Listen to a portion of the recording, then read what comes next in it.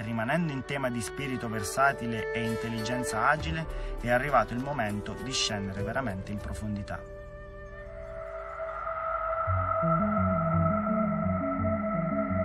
Le montagne abruzzesi, infatti, sono anche il ventre della ricerca. Benvenuti ai Laboratori Nazionali del Gran Sasso.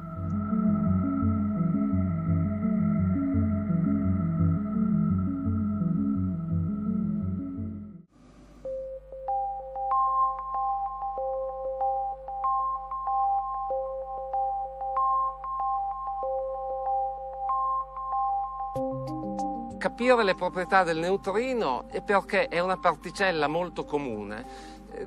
Possiamo pensare a una domanda di questo tipo fatta a un antico greco che conosceva l'elettricità, ma l'elettricità come quella cosa che si produce strofinando la bacchetta d'ambra sulla pelliccia del gatto. E uno gli chiede: ma perché vuoi studiare questa elettricità? E allora non avrebbero avuto risposta, allora non avevano risposta, ora noi sappiamo che la risposta c'è.